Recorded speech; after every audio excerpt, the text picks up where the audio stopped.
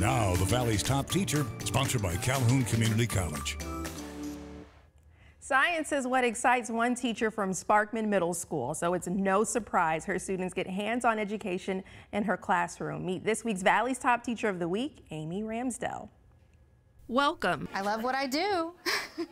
To Amy Ramsdell's science class. Right now, my zoology class with some extra visitors are dissecting frogs. Ramsdell has taught life sciences for 15 years and counting, and this experiment, Eyes on me, please. just one of them. Half of the students didn't even want to get near a frog, and they're all in here dissecting a frog. Not all students feel the same way, and we have a virtual option where they can do it online.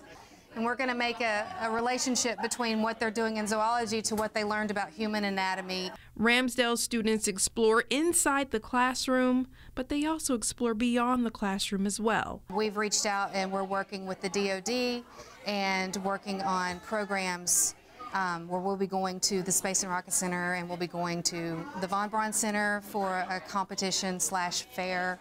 So they get to really create and design and explore, and it gives them a less structured opportunity to explore all the ins and outs of science and creativity.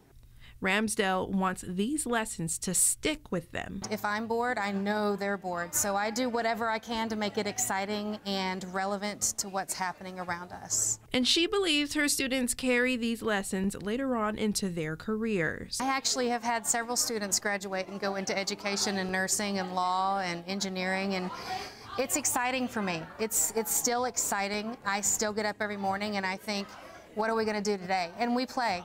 It's a great profession. It's hard at times, but it's still fulfilling. And this is where I'm supposed to be.